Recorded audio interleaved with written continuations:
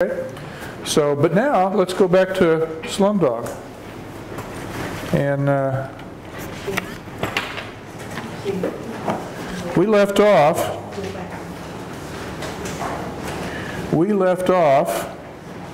at the top of page 20. And remember, did you have a copy of this? Do you have a copy? Okay. We left off at the top of page 20, and I'll get a copy for you. Yeah. Oh, do we have? Yeah, I'll get it.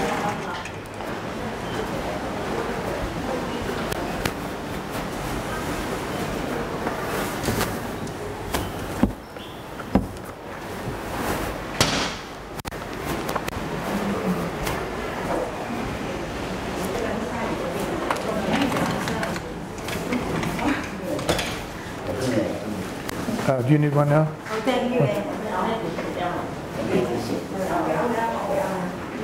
Okay. Now, let me review here real quickly. Remember that Ram Muhammad Thomas, three religions represented in his name. Ram Muhammad Thomas has gone back to the orphanage, and the thing that we saw happen when we were reading last was this man, Sethji, who is dressed very well, apparently is a very prosperous businessman. He has come to the orphanage, and along with him were two other men who looked like gangsters. Okay? And also, remember, there were two people in charge of the orphanage. The person in charge of the orphanage was an older man who was very kind. But then his deputy was not kind at all, was actually rather cruel to the boys. Now, what Ram noticed, Ram seems to be a clever boy. He seems to understand what's going on. What Ram noticed was that these gangsters that were with the very prosperous man, they seemed to also know and were talking to, close to, the deputy. So we should be suspicious. We should be suspicious of what's going to happen next. You know what I mean by suspicious? Suspicious. Which is not sure we have a doubt. Right.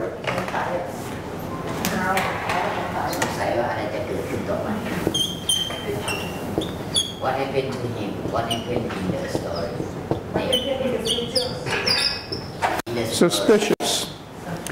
When we are suspicious, we think something bad is going to happen or could happen. The verb, this is an adjective. The verb is suspect. I suspect something bad is going to happen. I suspect something bad is going to happen. Or, I am suspicious that something bad is going to happen. It can be used either as a verb or as a noun. Okay, now, I just kind of wanted to remind us of where we were. So we're at the top of page 20, and why don't we start with you, Nat, and then we'll go around where it says, what is your name? What is your name? Yeah. Mm-hmm. What is your name? Come in. Sethji. Sethji asked. Slim. So, He has difficult to. Yasi. We would say Salim Agassi. Salim Yasid replied, Slim. When did he arrive? Said this Kuta. About 8 months ago from Chapra in Bihar, said Kuta. He is 8 and his family are all dead. That's very sad, sensitive. But he is the kind of boy that I need. Kuta looked at Slim, then at me. What about him? He pointed at me. Sensitive looked at me. He is old, he said. He is only 10, said Kuta. His name is Thomas and he speaks very good English. If you take Slim, you must take Thomas too. You don't have to pay for him. Buy one, get one free. Sensitive spoke with the other 2 men. Then he said, okay, I'll take them on Monday. Slim didn't sleep that night because he was too excited. Okay. Now, do you like what's happening here? Do you like what is happening so far? What's happening?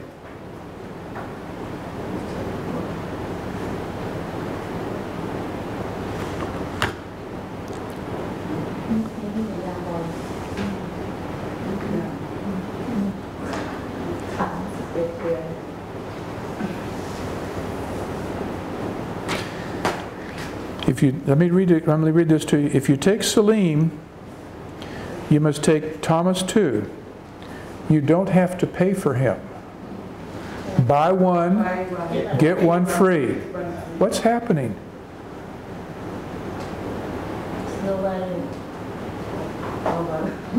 This man is buying children. I don't like the sound of that. Do you? You know what I mean by I don't like the sound of that? I'm suspicious. I mean, they're trafficking in young boys. Now, let's think about inference here. You don't have to pay for him. Buy one, get one free. Sethji spoke with the other 2 men. Then he said, okay, I'll take them on Monday. So Sethji is going to go ahead and buy the 2 boys. Pay for one, get 2. Buy one, get one free. Now, Salim, the younger of the 2 boys, did not sleep that night because he was too excited. Now, Salim is only a boy of 8. He doesn't know what's going on.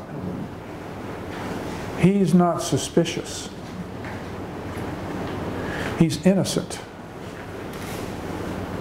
So when we read, we have to do more than just understand the meaning of the words. We have to infer the action. And so even though the deputy, Gupta, is arranging to traffic in these boys, the boys are innocent. They think they're getting this great opportunity to go to a fine school. Well, we'll see what happens. We'll see what happens. I don't know about you, but I'm suspicious.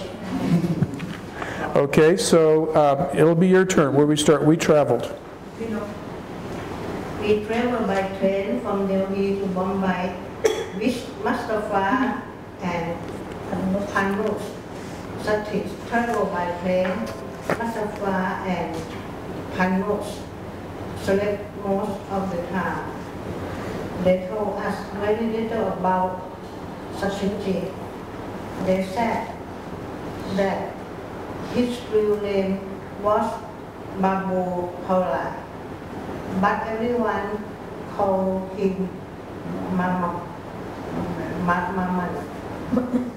That means uncle in the Malayan language.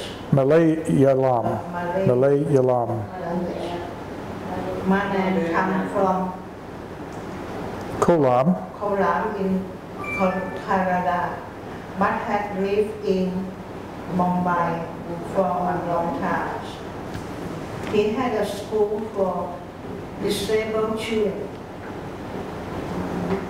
Manan believed that disabled children were nearer to God.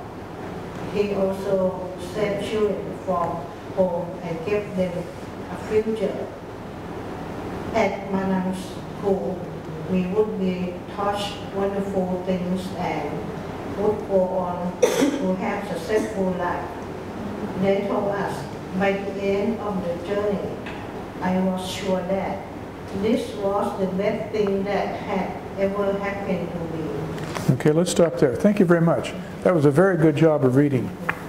Now, in this paragraph, we're told that Sethji is known by another name, Babu Pillai. We're also told that he is also known by the name Maman, which means in the Indian dialect, uncle. Now, if I read this paragraph correctly, it is telling us that Maman is a very good man. He runs a school for disabled children, and he gives them great opportunities. So, 2 paragraphs before, we've been given, through the story, hints that these